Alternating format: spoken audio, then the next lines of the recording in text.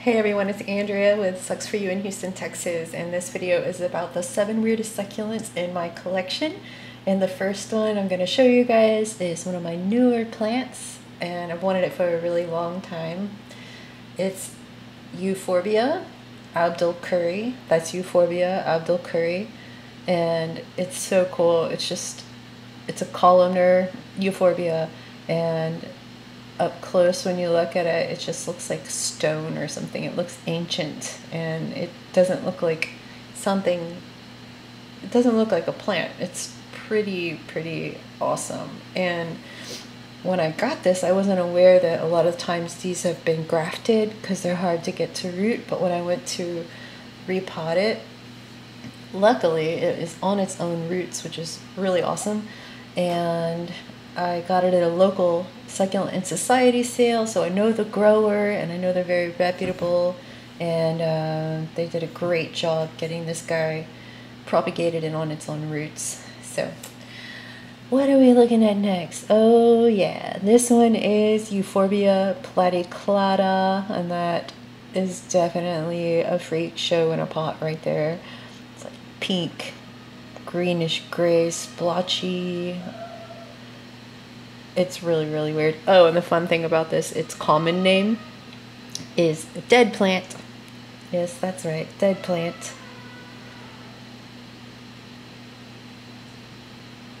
Definitely cool to look at. A little hard to get a picture of, but very fun plant. Alright, and this one's really funny. This is Ficus petiolaris.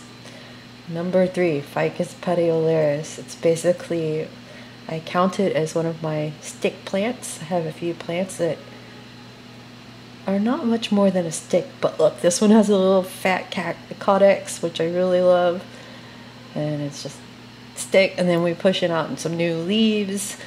Might hard prune that down, but I just like looking at it the way it is. Very Dr. Seuss, in my opinion.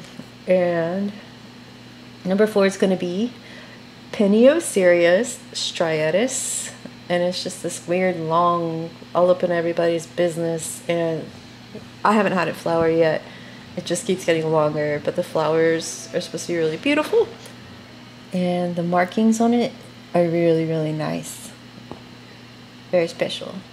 I really like this one, even though it's like always in the way. So, moving on to one of my favorites that a very nice lady sent me, Euphorbia spectabilis. And I like the name almost as much as I like the plant. It's so spectabilis. Don't you agree? And right now, it's only got a few leaves. It tends to drop its leaves in the heat or in the winter time, but they always grow back. And right now it's so hot, it's definitely going to take its sweet time to push out some of the new leaves. But the caudex on it is amazing, and I've got a picture of that when I repotted it last time. Look at those gnarly roots. Gosh, I really love a fat caudex.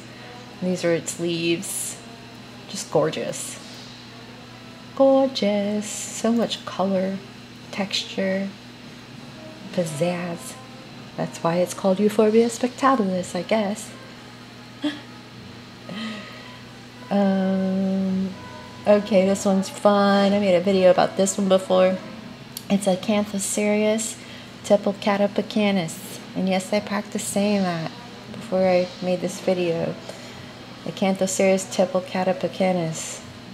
And it's so weird. And it just kind of hangs like this. It's creepy and it's kooky, and I love it. And I have a feeling a lot of you guys are going to say, hey, that's definitely the weirdest. Easy. Now, for those of y'all who've been following me for a long time, this is the stick plant, the original stick plant. It's the good stick plant. And it's Alluaudia dumosa, and I've had it for like 6 or 7 years now. And this is basically just, it's gotten longer, taller, and the branches gotten longer. It was only about that high when I got it. And then it's got some new growth up here, and then every now and then it puts out a teeny tiny little leaf. It's never flowered. It's got some cool little like thorns on it, but that's about all it does. And yeah, it's in competition for being in the way with the Peniocereus, striatus. But let me know which one you think is the weirdest. Leave your choice in the comments below. And thanks so much for watching. Stay cool out there, guys. Oh yeah, don't mind the noise in the background. It's just a jazz band upstairs. My son playing with his friends.